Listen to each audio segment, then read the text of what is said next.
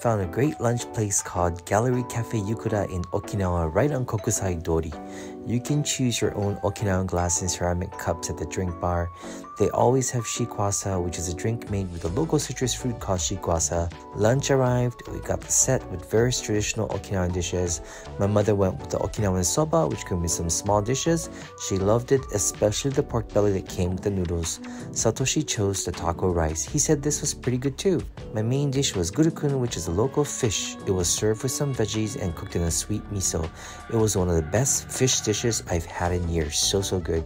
Finally, we got their signature purple sweet potato tarts and zenzai, which is shaved ice with sweetened beans and local brown sugar. My mother tried both, and guess what? She loved them both. I'm in love with the sweet potato tarts. Ended up buying a box to take home with me.